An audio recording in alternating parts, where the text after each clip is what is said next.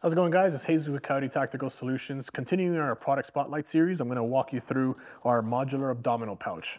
So this abdominal pouch mounts here in the plate pocket sleeve right under your plate carrier. So it just extends a little bit of either further protection if you're using our multi-hit rated 3A hard panel, or it could just basically add extra carrying capacity for either medical, breaching, general purpose, etc. So the pouch itself has a zippered front sleeve, has a MALI front face, so you can mount either an extra little admin pouch, maybe you want to mount on here one of those juggernaut case flip folders.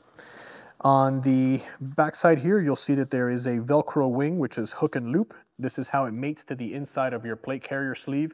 You don't ever want to mount this under either a chest rig or under the flaps right here on the front of your plates, as it'll just create standoff on your body, and when you run, you're gonna get that flap. You want it to be as close to your body as possible, so we want it inside the plate pocket sleeve, probably a little bit recessed down just so you can open the zipper nice and fluidly. On the inside, you'll have this bag, which is our shock cord and our pop locks. You should also see that in the how-to video series of how to lash this on the inside if you're still curious on how to set this up. So just like the Stomp, which also has a laser cut interior, this is fully modular. You'll see that it's laser cut. You set it up the way that you'd like. And it's also cut the same way as the Stomp, in which you create these sleeves here, which you can either put our armor, or you can just carry extra medical supplies. Our armor here is the Defender armor.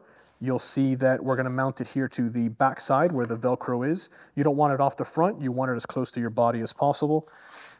The best way to mount this is flip it inside out, the lips, just so you can get a full access to the sleeve.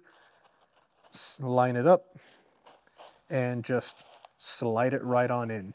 You'll see that it takes up the entire surface area of the pouch. Flip the lip back over, and you now have an up-armored pouch. Pouch also features two 1.5-inch elastics on the bottom, which are perfect for retaining a Cat Gen 7 or a soft tee. It also has a grommet hole, which is for exiting of water or debris that may be caught inside of the pouch. All right, guys, thanks so much for your time. If you have any questions, let us know.